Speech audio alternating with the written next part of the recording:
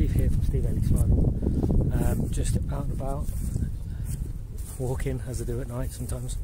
So I just wanted to show you why I'm out and about, a couple of methods that I like to use to get sparks with a Firesteel.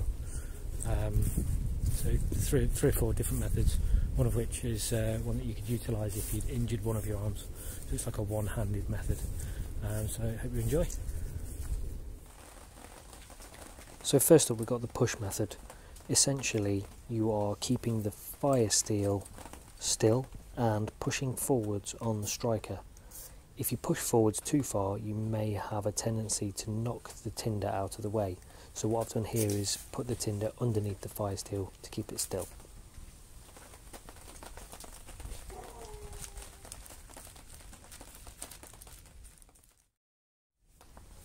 Next up, we've got the pull method.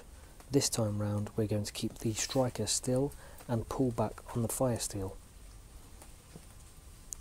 As you can see there, you may wish to brace the striker on a boot or something just to give you a bit of extra purchase, but it works quite well.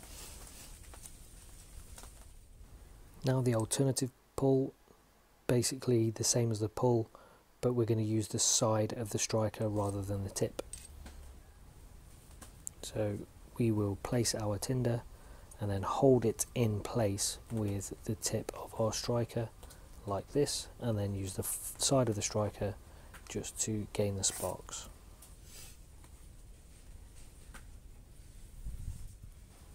And finally, the one-handed method. As a military survival instructor, I teach people who are going to be in harm's way. The likelihood is that you may get an injury. Therefore, a one-handed method, simply placing the striker underneath your boot, holding it in place with a foot, and then using the tip of the striker, pulling back on the Firesteel to create the sparks. So, hope you enjoyed that. Hope you learned something. Leave us a comment at the bottom, and don't forget to subscribe. I will see you next time. Stay safe and stay alive, as per.